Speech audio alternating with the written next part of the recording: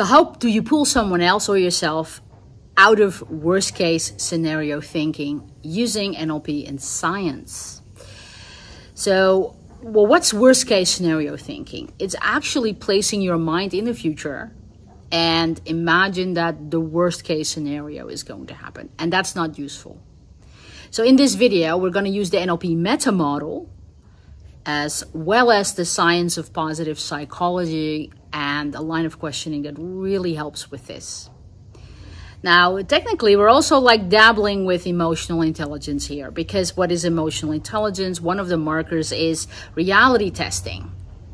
And that is the difference between what is factually going on in the environment versus your fantasy of what's going on. And worst case scenario thinking is something that hasn't happened yet, and you assume it's going to have a negative outcome.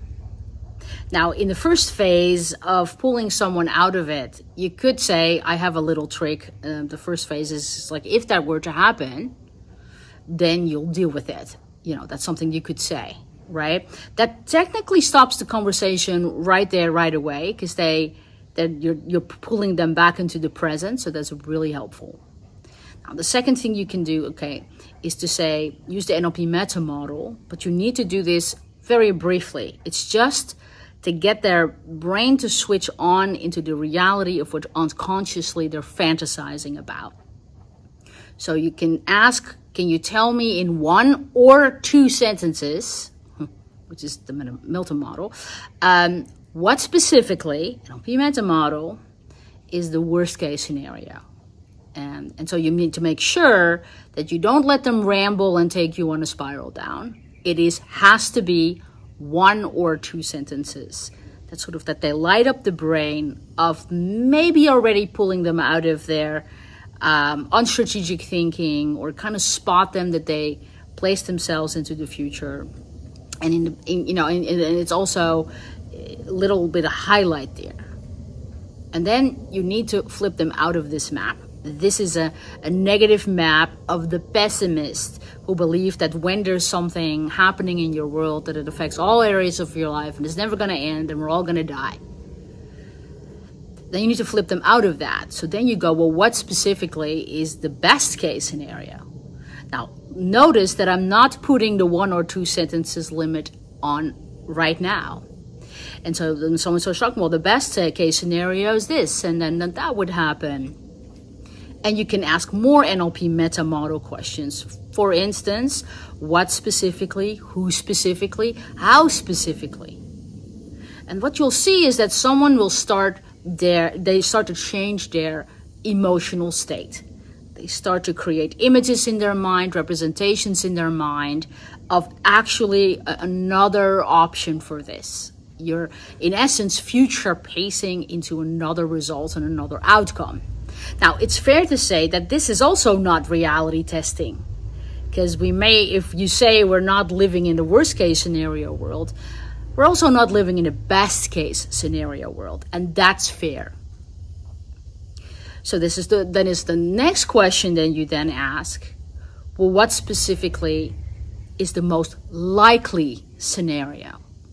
Now, what now happens is that people need to find a space between the worst case scenario and the best case scenario.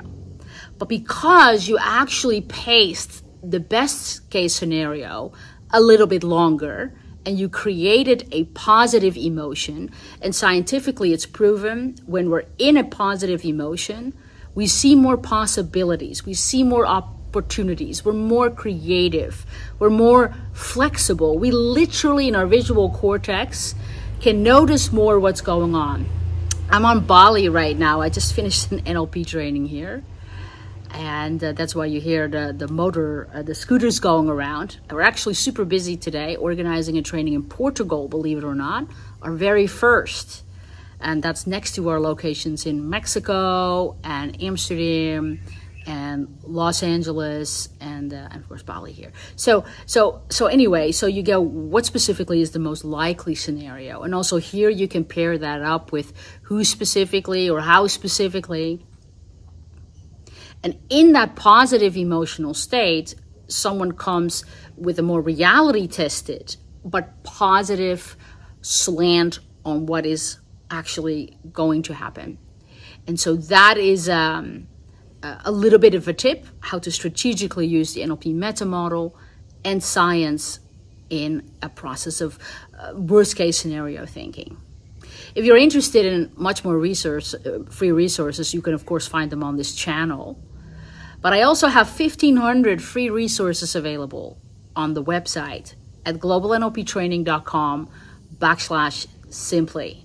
And I hope to see you soon in Portugal, Mexico, Amsterdam, Los Angeles, or here in Bali. See you around.